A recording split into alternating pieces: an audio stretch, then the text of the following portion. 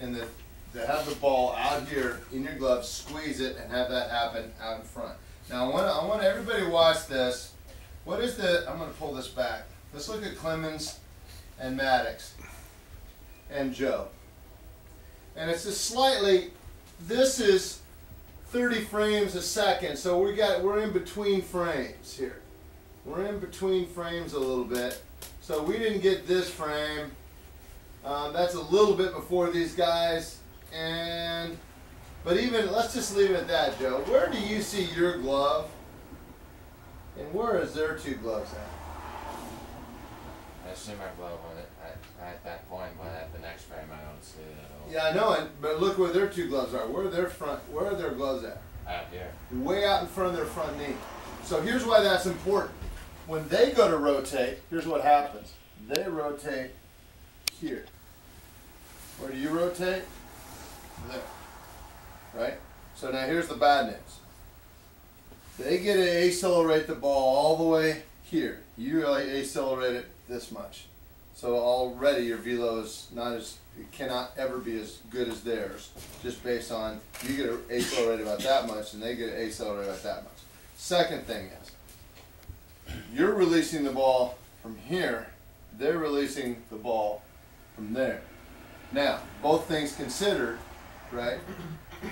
Which one's closer to the plate? If you both threw it, if all three of you threw it 90, you threw it 90 here, and they threw it 90 there to the hitter. Which one looks way faster? That one, right? Right? It gets worse. This, where's my breaking ball going to be? It's going to be hard to throw a breaking ball there all the time. But if I can get this out in front, there's where I throw the breaking ball. Okay, so all things are better. What about decel? This is going to be better out in front. So your glove side is the issue. This is why you came here, right? You could right now go get your connection ball, work on your glove side, and I'll see you next December. Because other than that, you're really good, right? But your glove side is not. Your glove side is really premature. Not a little premature, it's really premature, okay? Have you been taught to tuck your glove hard? Yes, unfortunately. Yeah, when you were little? Yeah. Okay, so here's the fix. You squeeze that, remember that picture of Clemens and Ryan? You gotta squeeze that thing and you gotta have that happen out here. Now this should make sense to you too. If I'm a boxer and I'm boxing him, right? And I go like this, that might tick him off. But if I go like this, it doesn't tick him off anymore. He wakes up, it's Tuesday. Because now I'm hitting him not with my hand, I'm hitting him with what? Trunk, spine, glute, right? So that's how they box. It's jab, jab, boom, right? You can get hit 100 times like that and you'll be all right.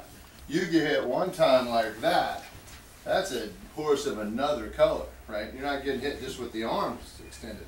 It's the same thing. You're now going to be doing this instead of that. Okay? So let's go on. Let's move on. Okay, so we go through your sheet.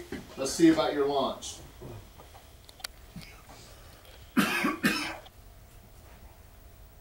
Alright, launch back there. It's not too bad. It's still marginal. Marginal launch. Now let's see if we can find out. So here's what a late launch is. One more time. I'll pull this up here.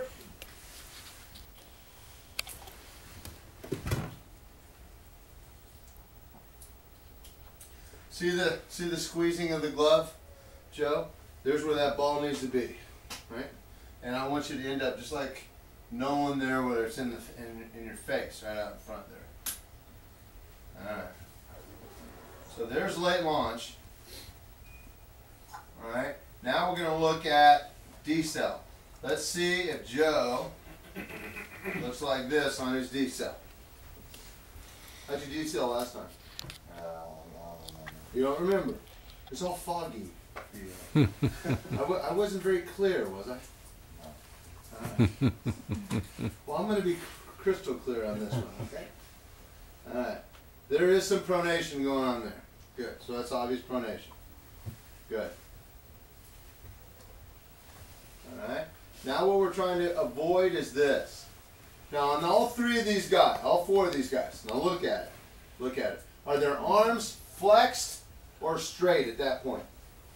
Do they have some flexion in there, or is their arm absolutely straight? Flexed. All right, is the ball gone? Okay, now here's what you have to know. If you're going to be a healthy decelerator, the arm never gets back to straight. So let me show you what that looks like. Now, look at their arms.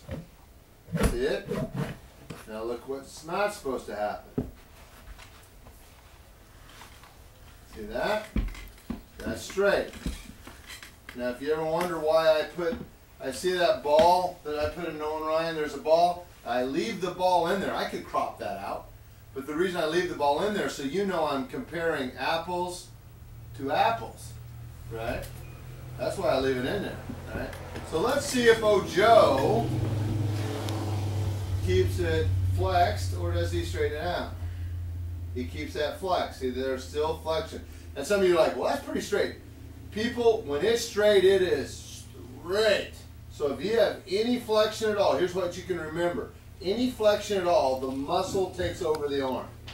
When the arm is straight, muscles are no longer in control, and the soft tissue, connective tissue, become in charge. That means he's still. Now, he's not out of the woods yet, right? A lot of times guys are pretty good there, but then the arm on the next frame goes absolutely straight. We'll see. You don't have any posterior shoulder issue, right? So we'll see. Some impingement though. Oh, I didn't use that word, did I? Impingement. I'm so sorry. This is the way it always works, people. Impingement. Show me where you're impinged. Right. Okay, that's the front side. Right. I like that word. You like that word, don't you? No. No, you don't like the word impingement. Hate it. You hate it. All right. That's pretty straight. So your arm does straighten out. And I would make that be a caution. But that's not your pain on your anterior shoulder. That's your glove again. Your glove is causing all your pain. Congratulations. Your throwing arm is going to be so ticked when you get home tonight and go to sleep. It's going to be hitting your other side really hard because your glove side is causing all the pain, Joe. All right. Now, does he flex at the trunk? Yes. Not an issue. All right. Now, does he cross midline? So if he does, we're going to see his hand wrapped all the way around his body. Yep, see his hand over there? Like he's giving himself a pat in the butt, like, good pitch, brother. Hey, boy.